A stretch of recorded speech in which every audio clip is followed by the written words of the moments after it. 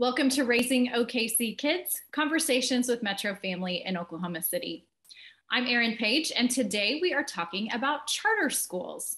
Welcome to Heather Zacarias, Head of School for Western Gateway, and Dean Ketchum, Head of School for John Rex. Thank you both so much for being here. Thank you for having us. Thank you for having me. So first, let's talk about what a charter school is. What makes a charter school unique and different from other educational options? Heather, will you start?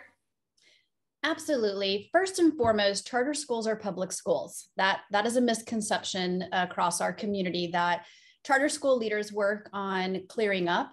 But also they're independently operated public schools. So that means that we have the freedom to design classrooms that meet our students' needs, our community's needs.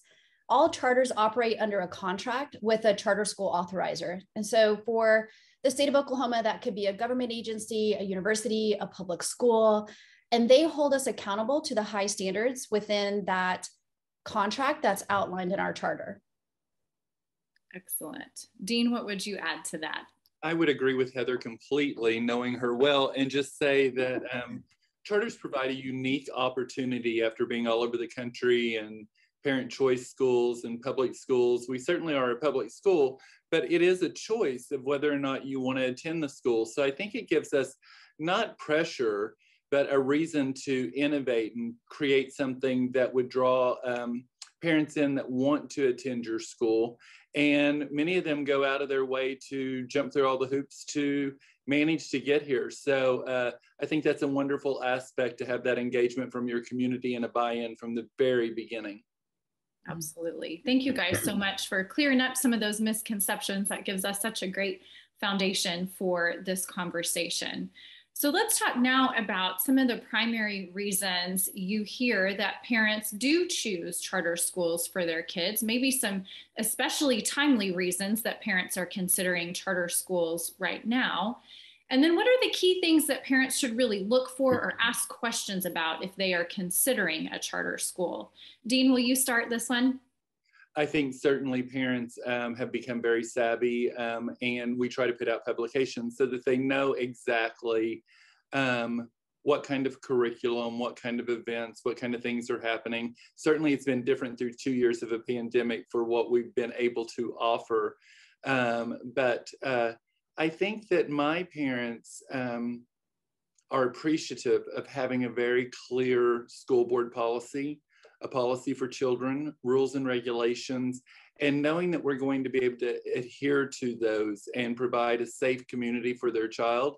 Also that we can change quickly. Our boards are very active and responsive.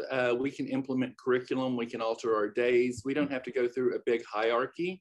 We're a small institution and you get answers from your administrators immediately. And the feedback and communication is very high. So I would say parents do have to do some reading, decide if it's a school for them and knowing what our limitations are. And sometimes there are limitations with a charter and what we bring to the table as an offering to draw them in. Heather, what would you add to that?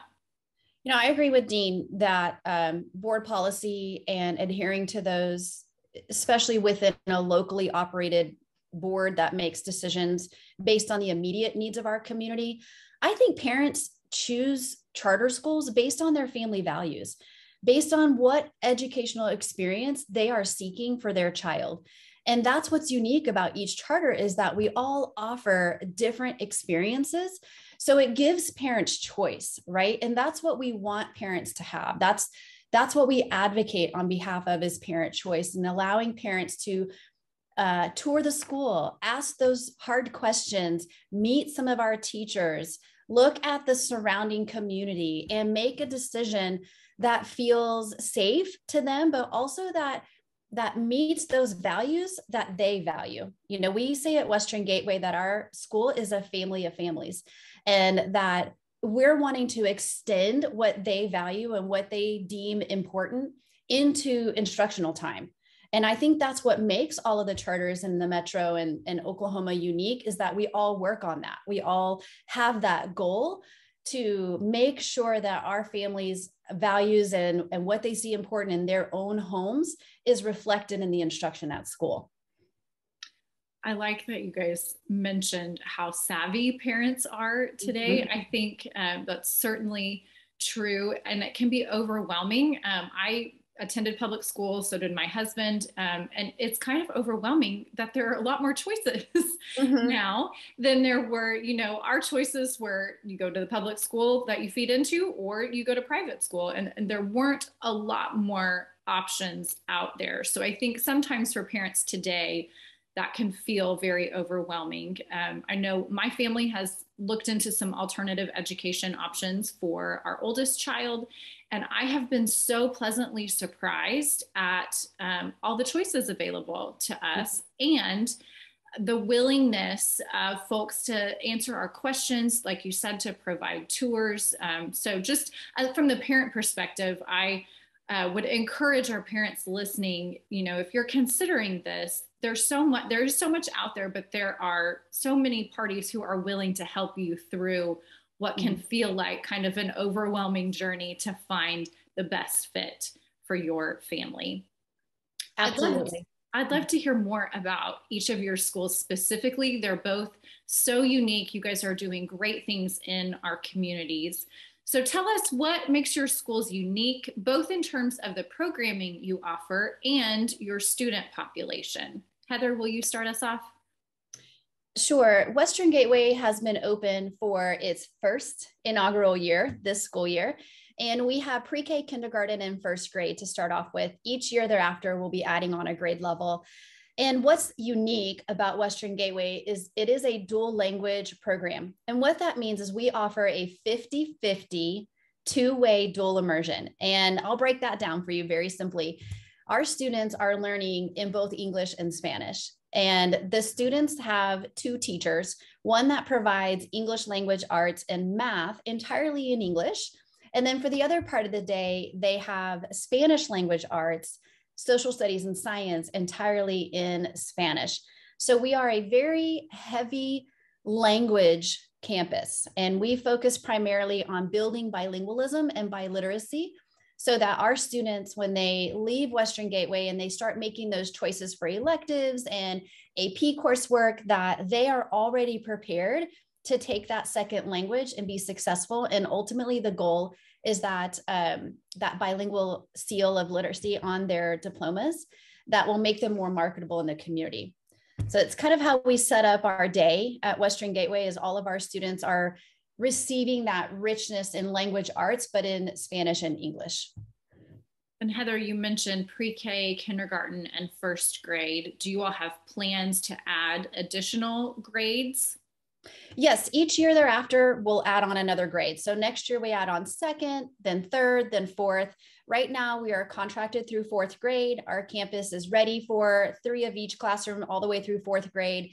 There is discussion about a middle school. We're not quite there yet in regards to funding, but our board and our staff have a vision for a middle school. So we hope that we can extend that learning in the bilingual and biliteracy pathway into a middle school setting. So great. It's been really fun to watch Western Gateway over the last year, watch you guys get prepared and then finally get to open your campus to students. Right. Dean, tell us more about John Rex and the great things that you guys are doing for students and in the community. It is kind of amazing. Give you a little perspective. I'm a native Oklahoman who started my career here and then moved to New York City for a while. So I know an urban landscape. And I was drawn to John Rex because I feel like this urban corridor in Oklahoma City that is constantly developing is not only exciting for the adults who are moving downtown or experiencing downtown life, but for the kids that get to enjoy it and see a different perspective of Oklahoma. Some of the things that I find most rewarding at John Rex is the way our building is constructed with pods of classrooms where kids can intermingle and teachers are collaborating. Relationships and engagement are so important in education. And I feel like by having that close proximity, putting kids in different groups and sharing classrooms, we alleviate not only some problems, but attend to learning in a very specific way. Some of the opportunities you get downtown, I'll just bring up the corpse flower at Myriad Garden. We didn't know exactly when it was going to bloom, but because we have the flexibility with our parents and with making decisions a little bit on the fly sometimes, everyone was able to walk over. You may have seen some of it online. And I think it's one of those experiences kids will remember for their life. They may never see it again. And that teachers are so willing to jump into those experiences to help enhance learning. And I think that's what we do well at John Rex is we take advantage of opportunities to enhance learning. We build on relationships and engagement, and we try to involve our entire community. And hopefully that will get better as we move forward out of this 2 years that we've all been through. You guys have such a unique relationship with the Myriad Gardens, and I know other community organizations too, but I'm always so impressed with the ways that you and the Myriad Gardens work together to provide kids those out of the typical classroom experiences. Well, we're a K-8 school, and before the middle school was ready and functional, Myriad Gardens took us in, and so we were holding middle school classes at the Myriad Gardens. So we feel like they've been more than a partner, but really just a special place for us to be able to attend all the events. They welcome us in, they reach out, and it's like that with all of our museums, our wonderful arts community downtown, Civic Center, Music Hall. There's a plethora of things that we engage in. One of them is the Oklahoma City library system, which we walk over to weekly, and kids check out their books. And it's been really nice to see how these relationships continue to develop. That's so cool. In addition to those community partnerships that you guys are both able to build, what are some of the unique options and opportunities your teachers can provide students in the classroom that might be different than other educational options? Dean, you mentioned that ability to, when the corpse flower bloomed, head on over to the Myriad Gardens to check that out. What other kinds of neat opportunities do your teachers, are your teachers able to provide in the classroom? Well, I think Heather alluded to this with very quick responses and answers to questions. So something pops up on a teacher's radar, doors are open. My leadership team's doors are open. They can walk into the head of school's office and, hey, this is only going to happen today. We just found out. Do you think we can engage? And usually the answer is yes, if we can put it all together. So I think that that's a unique opportunity within a small population, a very close-knit community. My teachers are always willing to learn and move forward. We were lucky to receive 2 OETT technology grants through Oklahoma. And so this entire year, we've been exploring things that we want to possibly apply for early childhood or for upper grades that are more cutting edge, that will allow you to use all of your devices in the most appropriate way at school at a higher level.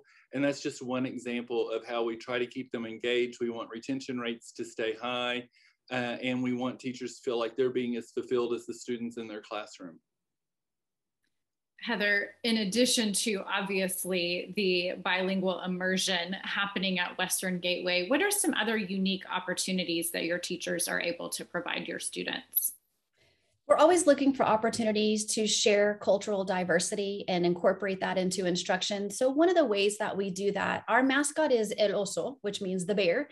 And the idea here at Western Gateway is that El Oso travels around the world and he visits different continents, countries, families, and friends. He gathers information and memorabilia from that country and that culture, and he brings it back to Western Gateway. So we have a monthly assembly where El Oso returns to school. He returns in this big box, and he's this big bear sitting inside. And when we open the box and reveal where he's been, he's wearing something from that country. He's got food and something representing the arts and the economy of that community, of that culture. And we reveal him to the whole student body, and they get excited, and they then know that that next month is what they're going to be studying. So just recently he returned from Peru, and we have a staff member here from Peru. So she's doing some guest speaking, but we incorporate his travels into instruction and just make it fun for that early childhood imagination.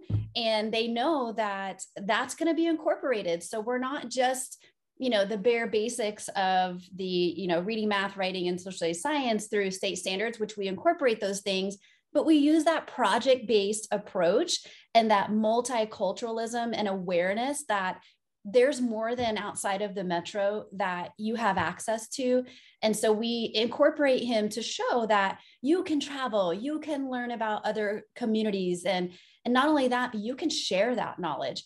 So right now we're just in the middle of a whole project-based unit on Peru, and the whole school is studying that. And right now his box and all his things are traveling from room to room so that they can have access to what we call realia, which is real life objects that represent something and engages all the senses. So that might be something that's unique here at Western Gateway that not a lot of other schools might be doing, but that is something that the teachers definitely work on planning and pulling into instruction. That is amazing. I would like to sign up to be a student. Come see El Oso. You want to learn about Peru? I can't tell you where he's cool. going next. It's a secret. That is so exciting. I can just imagine your students' little faces when they see where he's been. Oh my gosh, they lost their minds. They're like, ah! That's so great. When you get through studying the bear, you can come over and see our butterfly garden where the kids go wild over the monarchs that come every year. And I think Heather just kind of said this too, whether you're in a math lesson or another lesson, once that happens, it's just kind of give us 10 minutes and everyone's out to the garden to go see and take care of. And that was through another grant, but those really enriching, innovative opportunities and having the time and not having teachers feel like I'll be in trouble if I pop out to do this, I think is like fresh air in a classroom. Just knowing I can makes a huge difference. And knowing that the parent community, they wanted to be here. They're so supportive of those things. They love those ideas when their children come home and are so excited over, guess what we did today. Dean, I love what you said about teachers feeling the ability to build whatever they need to into their lessons, to have the opportunity to go out and see the monarchs in the garden when that presents itself. And we know that teachers across the nation, but particularly here in Oklahoma, are overwhelmed and burned out right now. We have done a lot of reporting on how our teachers are feeling, how the community can support them. So in addition to providing wonderful opportunities for students, charter schools can also provide really unique opportunities like you've discussed for staff. Tell us some more about what makes your schools great places to work. Heather, will you start? That's a great question. And I'm so glad you asked that because like I said earlier, we're in our first year. This is our inaugural year. We call this staff our founding faculty. And what we offer here in regards to teaching is a support system. Typically in an interview, when it's time for that candidate to ask questions, I always hope they'll ask, well, what support do you have for me as a teacher in your building or in your organization, especially those first year teachers that need wraparound support. We provide an instructional facilitator that is very knowledgeable in dual language, has taught in a dual language setting. So she has been able to support teachers in developing their instructional planning framework for incorporating dual language, because that is something that's not a skill that everyone has to offer. And when someone does have that bilingual skill to offer, we want to be sure that we wrap that support around them. We also love that we're small. We're not one of these single schools in a district of 100 schools. We feel very intimate in our setting of being able to provide support to teachers and them supporting one another.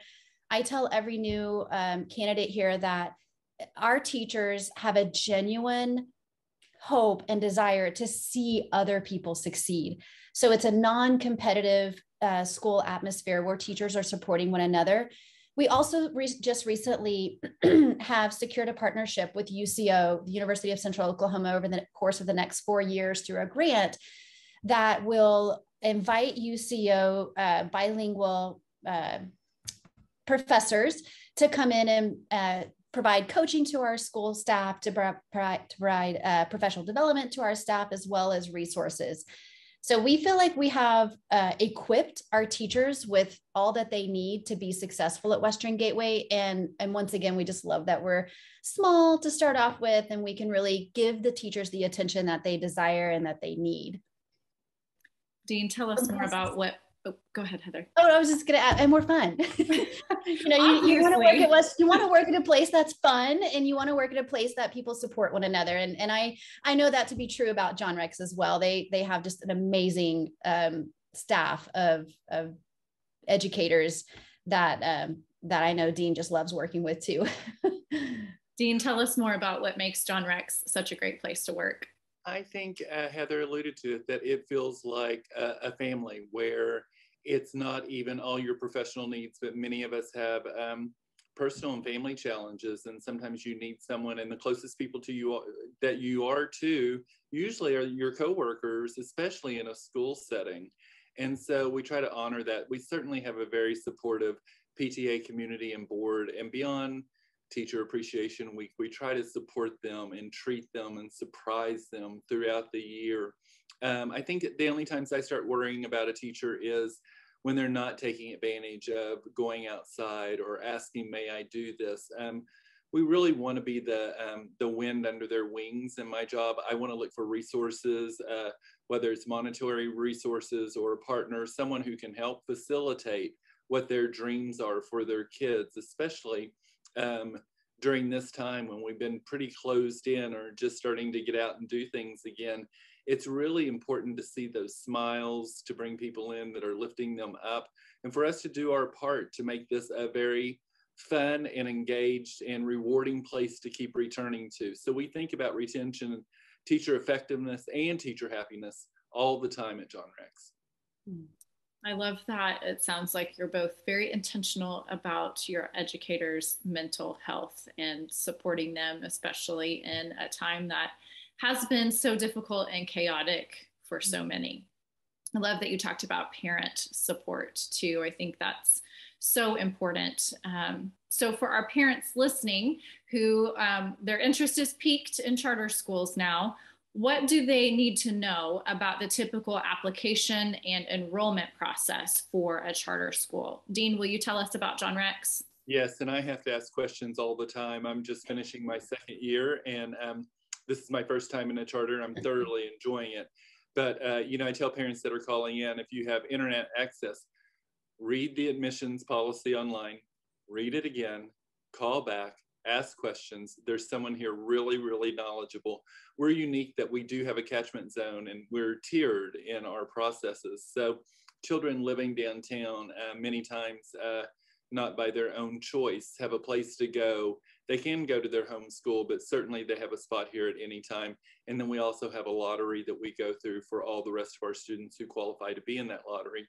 I have to say, with a big smile on my face, we generally have a very extensive wait list, which makes me very happy and sad a little at the same time. It is what it is, but we like our class sizes. We like all of the parents who came in. Like I said, I think I learned this by working at a parent choice school in New York. Once you choose to go somewhere and you know the expectations, you know the policies, and you know that the school's going to follow through, you've won half the battle already for that engagement and that sense of history. We want this to be a place that when you talk to children after high school and college, that they'll say, oh, I went to John Rex in Oklahoma City. Like, we want that history. We want it to be the kind of place that children want to come back and see over and over again as they move on. That's great. Heather, what do parents need to know about the application and enrollment process at Western Gateway? It's similar to John Rex. We enroll through an online application process using one app, and it's a lottery, and we group our students geographically by tiers. Tier 1 is our attendance zone. So if you live in the 5 neighborhoods that surround Western Gateway, Jones Grove, College Hill, Higgins Heights, the Wheeler District, or Will Rogers Courts, then you are given first priority to enroll before anyone else. And we fill all the seats that we can with students that live in our attendance zone. Secondly, if there are seats available, then we open up to tier 2, which is any student that resides in OKCPS school district. We fill all of the seats with those students second. And then third, if there are seats still available, then we enroll students that live outside of OKCPS. We also give siblings of current students priority so that we can try to keep families together. I, as a parent, know how hard it is to transport kids to multiple schools. So we try to keep sibling families together. And then as well, if you teach or work full-time at Western Gateway, we do offer a seat to those children as well if they're age eligible for our school. And the process is a little bit different for charters. You really have to get a jump on keeping up with the dates of when application windows open. Our application window was open for the first few weeks of February, and then we ran our lottery in February 25th. And right now we're in the middle of enrolling all of our new families for next school year. So for parents who might be listening or watching today, I would pay very close attention if you're thinking about a charter school to looking at the timeline on the websites of when to apply, when the enrollment process starts and finishes, so that you can kind of get in that window of opportunity in making that choice for your children. I learned very quickly as a parent that those application windows are usually much earlier than, you know, an enrollment or re-enrollment in your home public school. So definitely good to check those dates and make notes of those on your calendar for parents that are looking into charter schools. Mm-hmm. As we wrap up our conversation today, we could all use more hope and inspiration in our lives. So I'd love to hear a success story or achievement by your students that has given you hope over the last school year. Heather, will you start? Oh, goodness. I wish we had more time for this question, because it's, like I said, we just opened and we are watching children embrace language and embrace cultures from around the world. And it's a beautiful story being told every day here. But in particular, since we only offer pre-K, K, and 1, our first graders are our oldest students, and they just recently started reading. So first grade is when we really pump up the foundation of reading, and they're reading in English, of course, but we have first graders that are reading in both English and Spanish. So we have a group of 3 boys that have taken it upon themselves to want to read to our youngest students, to our pre-K friends. So they asked their teacher, we know how to read in Spanish. Can we go read books to pre-K? The teacher did not instigate this. The boys did. There's 3 of them. And she said, absolutely. Let's ask Directora Zacarias. And I said, of course. And let me come in video. So the boys prepared, they prepped, they read their books, they practiced, and then they went and sat in front of a pre-K class and read to them in Spanish. And they turned the page and they showed the pictures. And, you know, there's just something unique about children instigating advocacy for their peers and showing the younger group in the school, you're going to be able to do this. You can be bilingual. You can be biliterate. And these are children that are not native Spanish speakers. These are children who came in with 0 experience in Spanish, and they are now wanting to read to their youngest peers. And I just found that to be just a beautiful moment that I was privileged to get to watch. I just love that you have created an environment where your students feel confident and empowered to be able to ask to do something like that. That is incredible. Dean, what about you? Will you share a success story with us? I will. I think one that I watched unfold this year was from one of our populations of children who were placed downtown and not by choice, and had lived through some traumatic experiences and came to school very school averse and was really not engaged, had not had a background for what schooling was supposed to be about, not a very literacy rich background. And, you know, by watching their growth and development, not only academically to show so much progress this school year, but to see them get called down for a kindness award after all of the interventions and tough times they had, and building capacity within a family who now continues to love the school and is figuring out how to stay here, I think just warms your heart that children can, in the right comforting atmosphere with that whole family of teachers that wraps their arms around someone and moves them forward both academically and emotionally, is something that you want to see more often than not. But it was a very special moment to see how much growth this young man had made. Thank you so much for sharing that. That is so powerful. Thanks so much to both of you for joining us today, for giving us more insight into what charter schools are. And as a mom of 3 kids, thank you for reminding us of all of the wonderful things that are going on in our public schools and our charter schools in Oklahoma City. It's important that we look for the good, and there is a lot of good to be found. I agree. Very Thank you for having us. Yep. It's good to see you, Dean. Good to see you, Heather. Thanks everyone for listening. Join us next time on Raising OKC Kids.